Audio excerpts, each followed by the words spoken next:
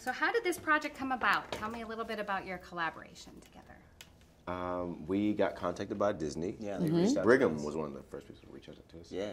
And they were very excited about Janelle's work and the work that Wonderland had done overall in terms of the music space, and also the work that Janelle had done in the film space. And so they kind of approached us with arms wide open. And they said that they would love to have the producers who have worked with me throughout these years, Nate and Roman, do the music. They were like, we've listened to all of you guys' work.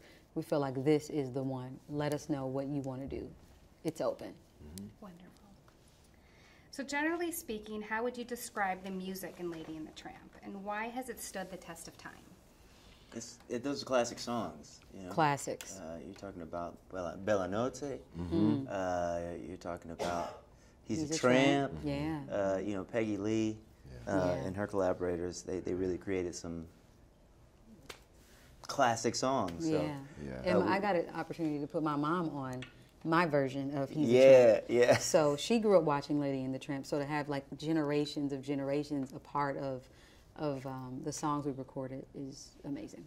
When we recorded Bella Notte, when the orchestra recorded Bella Notte, after they finished the first take, the instrumentalists all put down their instruments and clapped for themselves. They did. And it was a very special moment, but to speak to what you're asking, it just showed how classic that song is and how timeless it was and how it just gave everybody like a real moment of just like chills just to really be involved with something so special. Yeah.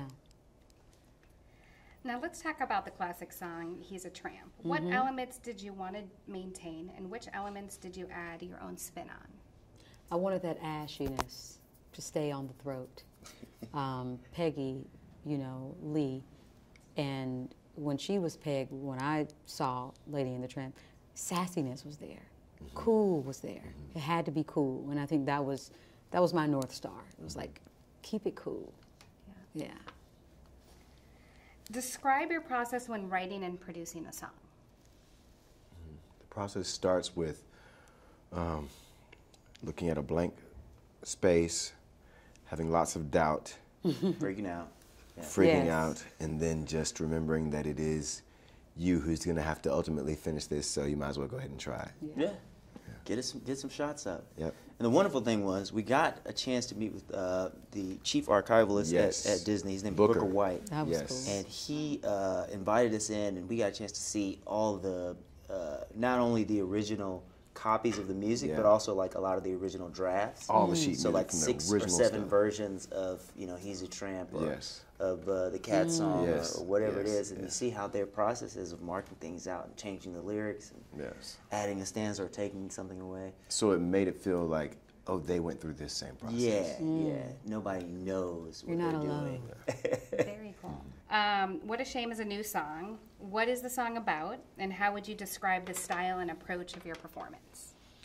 Oh, say what the song is about, the irony of making a mess and then turning to yourself and, you know, just being like, oh, what a shame. And we just really thought that was so funny, just as we started, like, you know, laughing through the process. It was like, this is just ridiculous. And it was funny. Yes, we laughed a lot. That was the process of making that. Yes. I laughed watching them as the cats. Like, I was like, you ornery little kitten mittens. So That's Enough is another new song. What is that song about, and how would you describe that style and approach of that performance? Well, that song is really, it was meant to wrap up, you know, the message of the film, which ultimately is that relationships are far more important than your differences and where you come from. And that's the greatest currency. So, you know, just we tried to harp on that message, you know, of it's enough to be together with somebody that you love, to have experiences with them, and to create new memories. Yes, because experiences are always better shared with others, especially with the ones you love. Yeah. And I love singing that song. It's such a timeless, classic piece. It's original. If I was not on the song and I just only heard it as someone sitting and listening, I would know that it was made today. you know, and that's the beautiful job that you guys both did on it, and us working together to create that. It was super important because you want all the songs to gel well together and it to feel like a cohesive through line.